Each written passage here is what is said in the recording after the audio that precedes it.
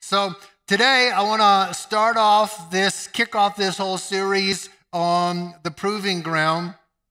And I want to talk about the concept of the proving ground and the concept of God testing our heart, testing our life, and how much the Bible talks about that. God provides tests for us. Life provides tests for us. But God has intention in those tests, whereas without the Lord guiding our life, we could just go through tough stuff all the time. But the proving ground, the tests that God provides for us, they help us grow as people. They reveal our heart to us, let us know what's really in there. They reveal to us things that we know, also reveals to us things that we don't know. Reveals to us things that we have and proves what's in there, but also proves what sometimes we don't have. And all of these tests or these proving grounds are provided to prepare us to live out our full potential in life. There's probably a lot of things, or at least a few things, that would hinder us from realizing our full potential. Until your thinking has been challenged, sometimes you don't realize how small your thinking can be. You know, it depends on the family situation you grew up in, the environment around you. If your thinking is small, if your thinking is limited, it's gonna hold you back from realizing your full potential. Some of us have experienced family dysfunctions. There are family curses that are in our families. So it might be addiction, it might be poverty, it might be abuse. There's all kinds of things that could be utilized by the enemy to keep us from realizing our full potential. And the tests help us see those things. The proving ground helps us see what's there so we could go. And I thought Pastor Jeremiah did a great job last week talking about family curses that need to stop with us, right? You know, you may have had a bad experience in a relationship. You may have had a bad experience in church. You may have had a bad experience in starting a business or something, and it can hinder your potential. All of us have heart issues or emotional issues that could hold us back. We have head issues, our own thinking. Really, your best friend is you and your worst enemy is you, right?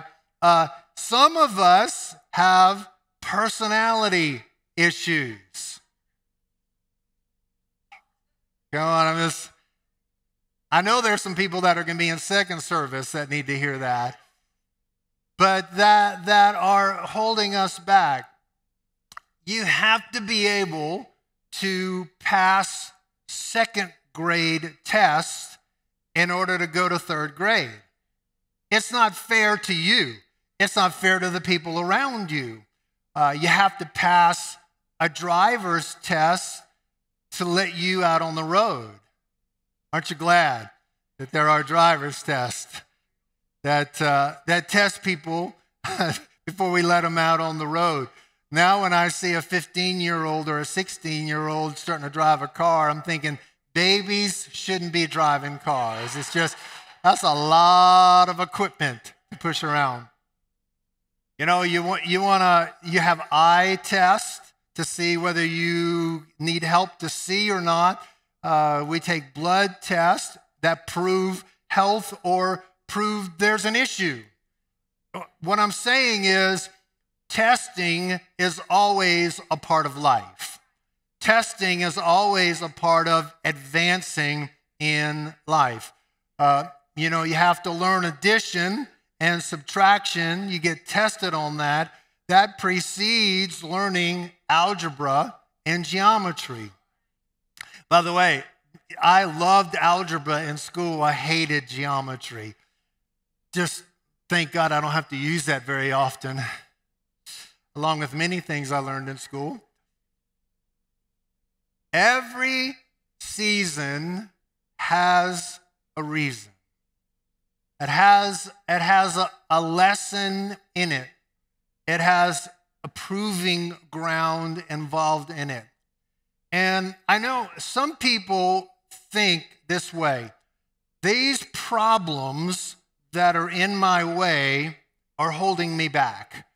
If I didn't have these problems, I would be moving forward. But it's not the problem that holds us back. It's our inability to solve the problem.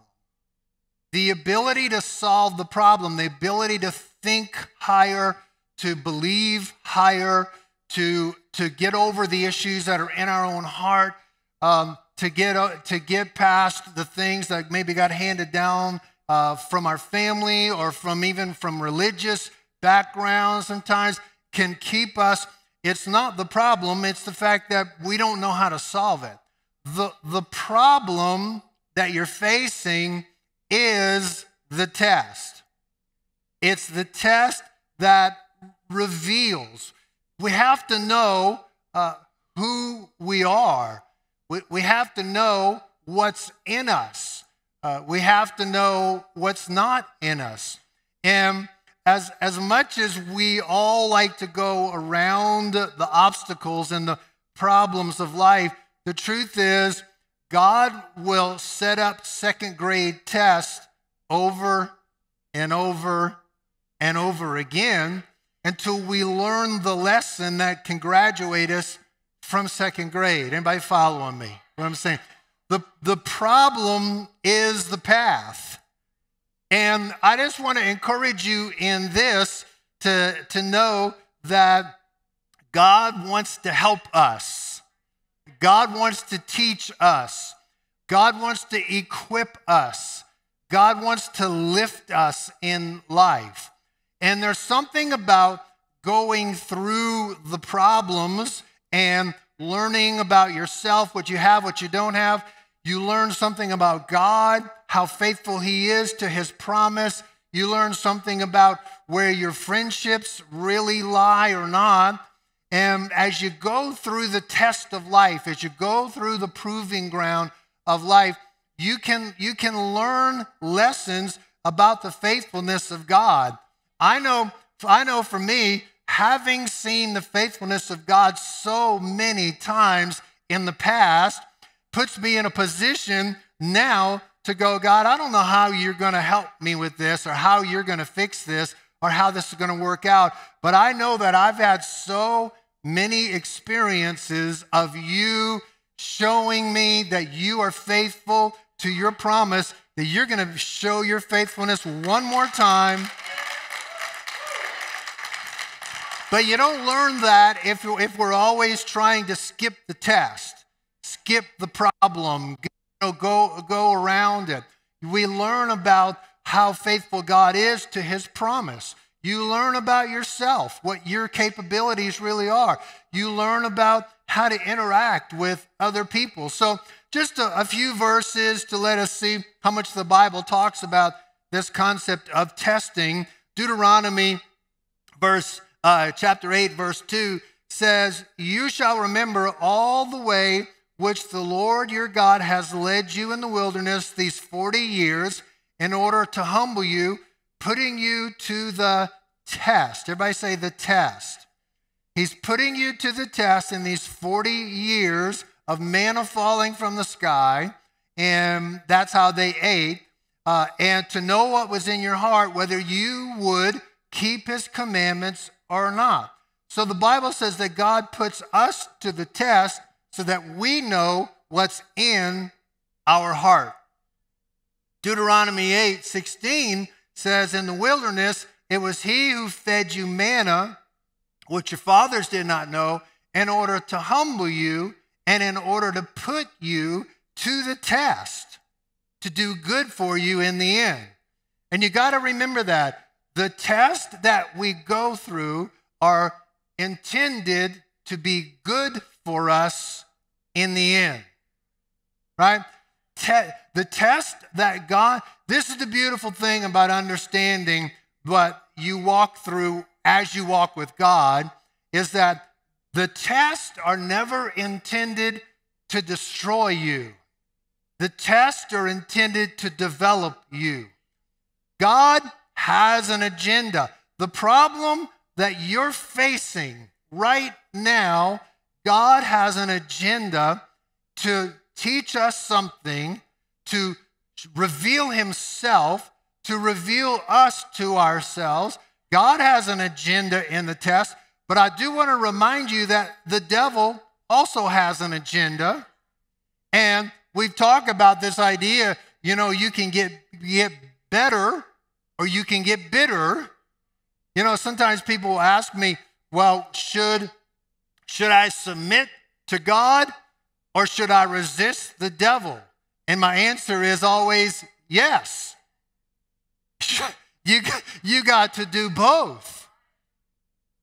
You are not going through your test alone. God is testing you, but God is with you.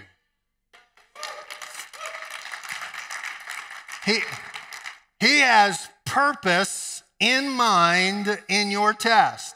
He has purpose in mind for your life.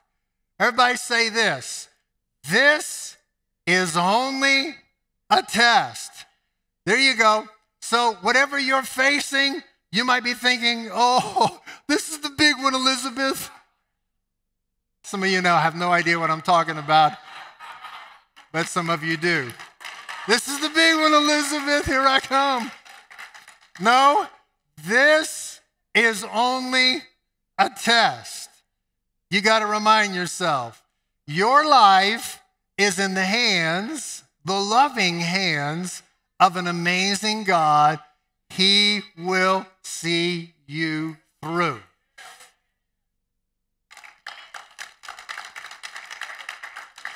Remember when the Lord was helping Gideon trim the army down, which never seems like the right thing, but God had they started out with 30,000. God wanted to get it down to 300.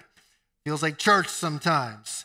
Judges 7 verse 4, the Lord said to Gideon, the people are still too many. Bring them down to the water and I will test them for you there. It will be that he of whom I say to you, this one shall go with you, he'll go with you. But everyone of whom I say to you, this one shall not go with you, he shall not go. Some people are on the journey for a season. Some people are on the journey for a long time. Praise God for both of them, really. But this is an interesting test that God puts in front of Gideon's army, because what he's telling them is this. When we come to the water, these guys are going to get down and drink water. The guys that go down and just put their head down all the way and do the water, they are not the ones that are going to go forward with you. Because those are people that are more interested in their own refreshment than they are with staying alert in life. But he said there's going to be a group, and they're going to have their head up, and they're going to be alert, and they're going to understand that refreshment is for refreshing. Refreshment is not what your whole life is supposed to be about. Somebody's going, darn, why did I come to this service? But the truth is, you've got to have a sense of purpose in life that makes you realize refreshment is important, but you got to keep your head up. You got to stay alert. You got to keep looking at what's going on. You don't want to just bury your head in the refreshment of life. That's the test that God was putting Gideon's army through. This is 2 Chronicles 32. There's a king named Hezekiah, and the Bible says about him, even in the matter of the messengers of the rulers of Babylon who were sent to him to inquire about the wonder that had happened in the land, God left Hezekiah alone to test him, so that he might know everything that was in his heart. Sometimes it feels like God is absent, but the truth is he's stepping back just for a second. He's still with you. He's still for you. But the test is so that he might know everything that's in his heart. Sometimes you don't actually know what's in your heart until you run into something. You don't know if there's anger issues in there until you run into something. You know, if you have a glass of orange juice and you knock it over, what comes out is orange juice. And if you have a glass of water and you knock it over, what comes out is water. Coffee, whatever is in is what comes out. And sometimes we don't realize what's really going on till somebody knocks our glass of orange juice over. And we can see what's going on. Sometimes it feels like God is backing off, but the truth is he's just letting you know, hey, that's stale coffee. You need to get something fresh going on inside of you. Psalm 7 verse 9 says, please let the evil of the wicked come to an end. Somebody say amen. But establish the righteous, for the righteous God puts hearts and minds to the test. Jeremiah 17:10 says, I, the Lord, search the heart, I test the mind, to give to each person according to his ways, according to the results of his deeds. Wow. So God tests our minds. He not only tests our hearts, he tests our minds, our thinking. Our thinking needs to align with his thinking. And he said, I just want everybody to know that whatever you're thinking, eventually the result of your deeds are going to manifest. I'm a big fan of teaching and practicing and understanding the grace of God, but can I just tell you that you are free to choose to do whatever you want to do, but we're not free to choose the consequences of what we've done. And that's where the test comes in. So today, I want to start us off. There's 9 different proving grounds, and I want to talk about the test of small things. The test of small things. Number 1, the way we handle small things reveals how we will handle big things. So here's Jesus, Matthew 25. He's giving 5 talents to one guy, 2 talents to another guy, 1 talent to another guy. Verse 23, he comes back to the one who's been faithful. 2 of them were faithful with what they were given, and their faithfulness was increased, and 1 was afraid and buried. But his master said to him, Matthew 25:23, well done, good and faithful slave. You were faithful with a few things. So now I'm going to put you in charge of many things. Enter the joy of your master. If you're faithful in small, you're more than likely to be faithful in big. If you're unfaithful in small, you're more than likely to be unfaithful in big. The way we are handling our present day, our life, our problems, our opportunities, our disappointments, our success is usually a good indicator of how we're going to handle future life and problems and opportunities and disappointments and success. Luke 16, verse 10 says this, he who's faithful in a very little thing is faithful also in much. This is Jesus talking. He who is unrighteous in a very little thing is unrighteous also in much. Therefore, If you've not been faithful in the use of unrighteous wealth, who will entrust the true riches to you? That's an interesting idea to me. How we handle our finances is a big indicator. Can God give us the actual true riches? And if you've not been faithful, verse 12, in the use of that which is another's, who will give you that which is your own? 3 areas of testing in smaller things that Jesus gives us here is one, that we be faithful in small things. That the way we handle a small thing is indicative of how we're more than likely to handle a big thing. And then he says, if you're faithful in your finances, if God can get it through you, God will get it to you. But if God can't get it through you, he's going to find somebody else he can get it through. But I think this is a fascinating idea to understand that our finances are an indicator. What we choose to spend our money on is an indicator of what we really love in life.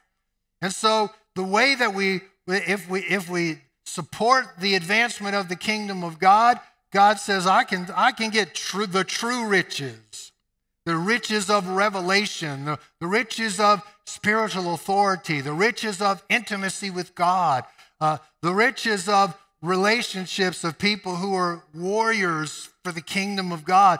You get those, but it shows up through the utilization of our finances. And then he says, if you're faithful in that which belongs to another, because ultimately we have to realize part of our test in life is, can we support somebody else's thing? Because we have to be able to understand that everything ultimately is a stewardship from God.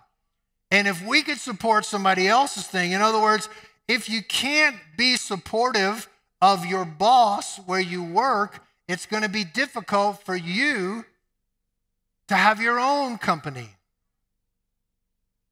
Hello. You know, if I've seen people many times through the years not be able to support the vision of the house and then try to go start something on their own, and they flounder and they struggle because they haven't learned. Eventually, we got to realize none of it is our thing. All of it, leadership is a stewardship from God. And once you begin to realize that, so I know this idea, the way you do anything is the way you do everything. The way you do small things is the way you do big things. Here's my discovery. People who are late are almost always late.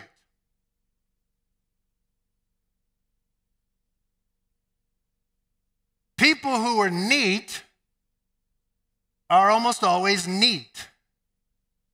I could go look in your car, see what it looks like, and pretty much get an idea of what the rest of your life looks like. Somebody say, "Oh, that's not fair." I know, it's just true. Dependable people who are dependable in small things are most likely going to be dependable in big things.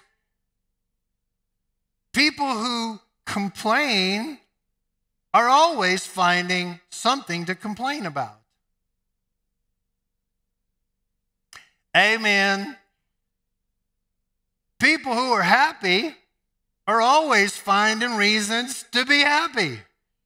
Because the way you do anything is the way you do everything. Second idea I want to talk about in the test of small things is we got to recognize that small seeds create big trees. Big trees come from small seeds.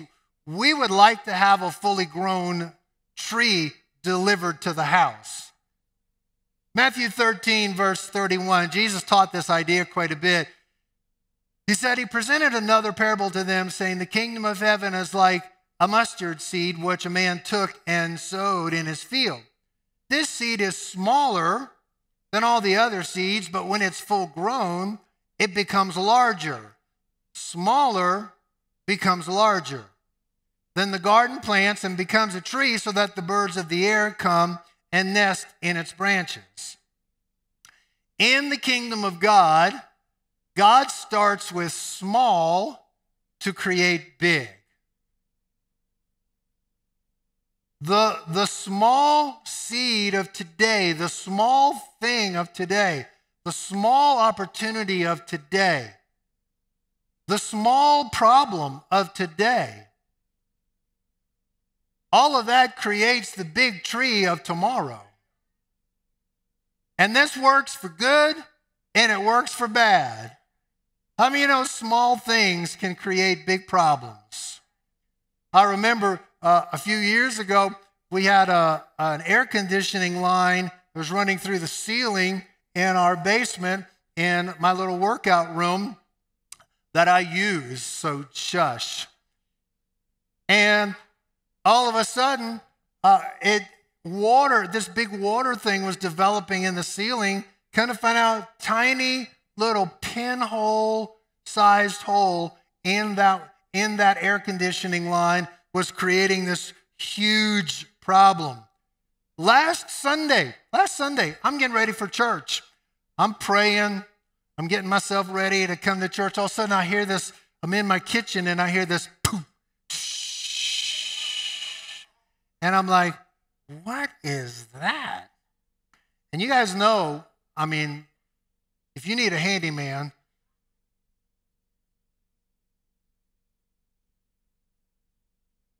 call John Banks. But that's what I did. I just hear this, and I'm going, what is going on? But finally, I track the sound down, I open a cabinet door, and water is just gushing out of this pipe. And I'm trying to, first I close the door like an instinct. There you go. I just stop it right there. Stop it. It's just a little bitty hose. Water's gushing out. I can't figure out how to turn the thing off. So I'm pinch the hose. I get the phone. I'm calling Suzette. She's upstairs. Honey, bring some towels down. This is a mess. Then I called John Banks, and I said, John, you got to come over right now. So I'm standing there holding this pinched plastic hose. Small things can create big problems. When you do small things well, big things can accumulate. When we don't do small things well, big things can accumulate. So we're told an apple a day will keep the doctor away. Well, we could do that, but we don't. And here's what most of us do. We decide, all right, I'm going to catch up. I'm going to eat 7 apples. I mean, you know, that may send you to the doctor, right? Just a few minutes of exercise on a regular basis will actually take you somewhere. We're thinking we need marathon sessions, but we don't really. A few minutes of exercise skipped 1 week, 2 weeks, 3 weeks, 4 weeks, that's also going to take you somewhere. If you read your Bible every day in small doses, it's going to take you somewhere. If you have a prayer time, even in small doses every day, it'll take you somewhere. But watch this. Don't read your Bible every day. And the days turn into weeks, they turn into months, they turn into years, and we wonder, why don't I feel the nearness of God? Why don't I feel faith? Why am I struggling so much with this? Right? Miss church once, it's easy to miss the next time. You just get disconnected. Miss church through an entire pandemic, and you've developed all new habit patterns, and now it's hard to get back in church. Little things can create big things. And I know You know, I know coming to church, being part of church isn't exactly everything, but I'll tell you what, I'll promise you this, if you'd show up every Sunday that you possibly can and get fed the Word of God and push reset on worshiping God, no matter what you've been through, you start growing, you start getting connected, you start becoming a part of the family, you start becoming a part of the army, you're going to find that just show up every week kind of thing going to grow you into something pretty powerful. God, you know, God's way is to start small. He tests us with the small things so that we could grow into the big things. And then the last idea that I want to talk about today is this. Don't despise the small seed of today. Don't despise the small opportunity of today. Don't despise the small forward steps of today. Zechariah 4:10, don't despise the day of small beginnings. Handle the small thing in your life well today. It's going to grow. And you can apply this to any area of your life. If you decide, you know what, I need to get a little more healthy. Small steps can take you far. You can decide, you know what, I'm tired of living broke. I'm going to start saving a little bit of money. I don't have a lot of money, but I could save something. I can invest something. You could apply just this idea to learning a new skill. You know, this month, we celebrate the fact that our church is 33 years old. We started, actually, the last Sunday in September of 1989, and the reality is our church started as this small little seed. It was a dream that Suzette and I had.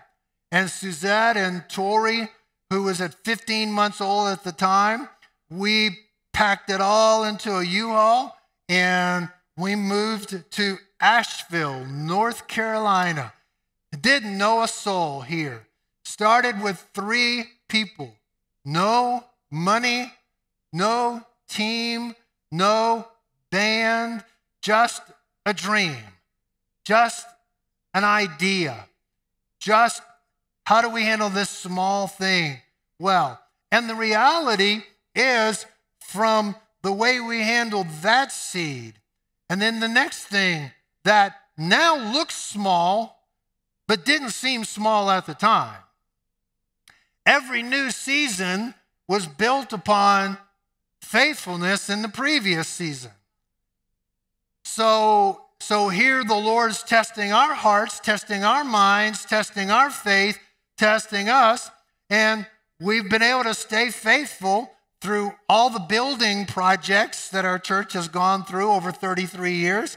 I remember when we were first meeting in the little hotel, we were paying $1,000 a month to meet in that little hotel conference room. We outgrew it, had to find a new space, had to look around. Now I'm paying $1,000 a week. At the time, it seemed big. I would love for our mortgage payment now to be $1,000 a week. That would be awesome. But the truth is, we took one step and was faithful with it, and took another step and we're faithful with it. And all through the journey, let me tell you, I know lots of people, they could preach the paint off the walls, but they can't pass the test of leadership that takes them from one season to the next. That you can be faithful to God even though you face betrayals from people. You can be faithful to God even though we've gone through staph infections. Hello? We can be faithful to God. It's amazed me the number of people that the pandemic knocked out of church. Not just our church, churches all across the world. people that have been knocked out because they couldn't be faithful in that season. Now they're out of the race now. Hey, listen, praise God, we just beat battling with cancer in this last season. And I'm still kind of half limping on that one. But what I just want to say to you is this. Every season has a reason. Don't despise the seed of that dream that's in your heart. Don't despise the seed of what feels like a small opportunity. Don't despise even the battles of life. God is with you. You are in a grace-protected bubble of the hand of God. The tree of tomorrow just looks like a seed in your hand today. And I've talked about this idea before, but I think it applies to what we're talking about today. People confuse responsibility and authority. People are looking for an opportunity. But the truth is, it's being responsible with the small thing in your hand today that opens the door of opportunity tomorrow. I'm just waiting for my big opportunity. No, God's looking to see what are you doing with your small responsibility. When we're responsible with the seed, with the small thing that's in our hand today, it leads to opportunity for tomorrow. Big always starts with small. One last scripture, then we're going to pray. Matthew 17, verse 20. If you have faith the size of a mustard seed, you'll say to this mountain, move from here to there, and it will move, and nothing will be impossible to you. Man, that's a good verse. Wow. You might not feel like your faith is that great. You might not feel like your strength is that great. But here's what the Bible says. Faith the size of a mustard seed. Inner strength the size of it's not big, just use what you have. Small moves mountains. Small acts of faithfulness, small choices of integrity when nobody sees. Small acts of kindness, small in diligence will take you to some amazing places. Hey, I want you to bow your heads if you would please and close your eyes. Father, as we come to you today, we are grateful that you are watching over us. Your heart is to do us good in the end. And I'm praying for every person that's facing a test, that's facing a trial, that's facing a problem, that's facing a proving ground. Right now, Lord, I pray that faith arises. I pray that hope arises. God, I pray that lessons get learned. I pray that you will show yourself one more time to be faithful to your promises. With your head bowed, your eyes closed, I just want to take this moment. You know, you might not feel like you're really in a great place in your relationship with the Lord. Maybe you don't feel that comfort, that strength, that assuredness that your life is in the hands of God. Maybe you've never surrendered to Jesus before. I'd love to pray with you today. Maybe you used to be close to God, but you're not there today.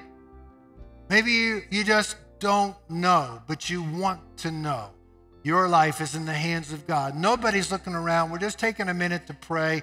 But if you say, Pastor, I want to move closer to God. I want to open my heart to Jesus. I want God in my life. I want my life in his hands.